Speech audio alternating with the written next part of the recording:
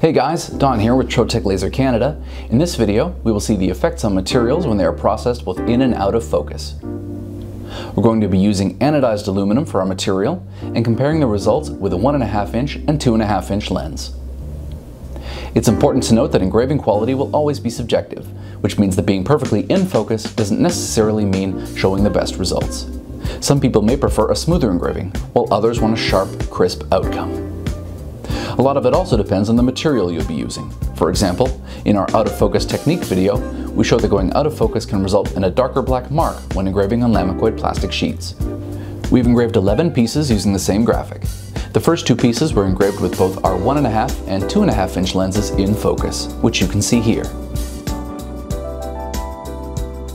For the 1.5 inch lens, we alter the Z-axis offset, that is, drop or raise our engraving table in steps of 0.5 millimeters until we are 2.5 millimeters out of focus in either direction. For the 2.5 inch lens, we change the Z-axis offset in steps of 1 millimeter to a total of 5 millimeters out of focus in either direction. The minus side, which you can see here, is closer to the lens, while the plus side is further away from the lens.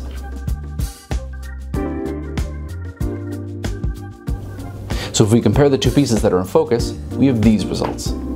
We can see a clear indication that the 1.5 inch lens is producing a clear and defined engraving.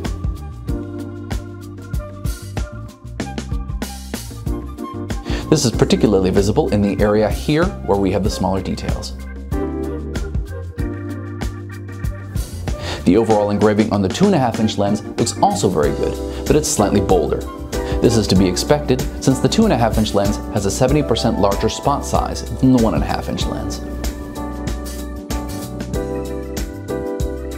Let's do an in-depth comparison with both lenses. Here we can see the results using the 1.5 inch lens. The picture on the left shows an in-focus piece, while the right shows a 1.5 millimeter out of focus. This is the maximum distance away from the focal point, but still within the depth of focus. With the larger text here, there's not really much of a difference.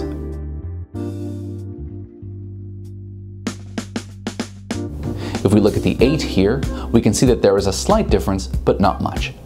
However, if we move down to the smaller text, let's take the number 4 here, we can see that we have lost a bit of detail. Here at the bottom, for example, and here.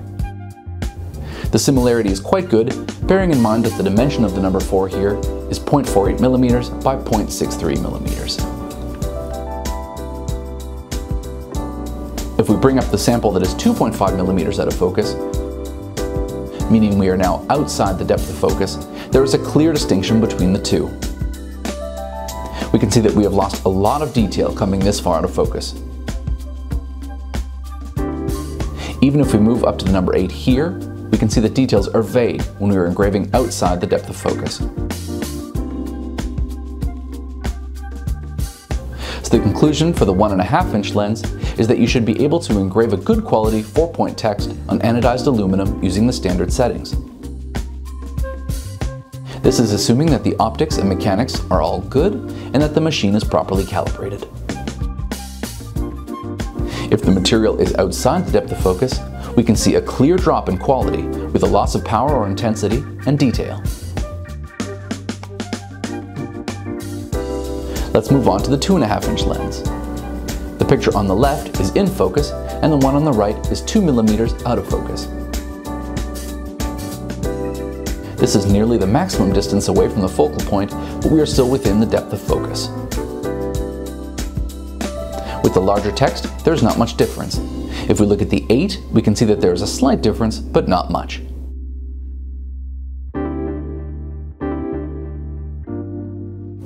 Now, if we move down to the smaller text, let's take the same number 4 here, we can see that we have lost a bit of detail, here at the bottom for example, or here. Now if we bring up the sample that is 5 millimeters out of focus, meaning we are now outside the depth of focus, there is a clear distinction between the two. We can see that we have lost a lot of detail. Even if we move up to the 8, we can see that the details are very vague when we come outside the depth of focus, which is now nearly 3 millimeters. So the conclusion for the 2.5-inch lens is that you should be able to engrave a good quality 6 or even 5-point text on anodized aluminum and using the standard settings. This is of course with the assumption that the optics and mechanics are all okay and that the machine is properly calibrated.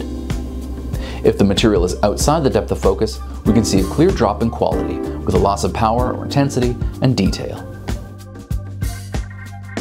Sometimes it's difficult to see if what you're engraving is truly out of focus. It could be the case that you don't have enough power, but please be aware that materials can react very differently. On anodized aluminum, you are vaporizing the anodization of the material, in contrast, for example, with plastics, where you have a melting process occurring. This means that if you use too much power, the engraving may blur things out, or if you don't use enough power, it may not penetrate the surface properly, and it may look like you are out of focus.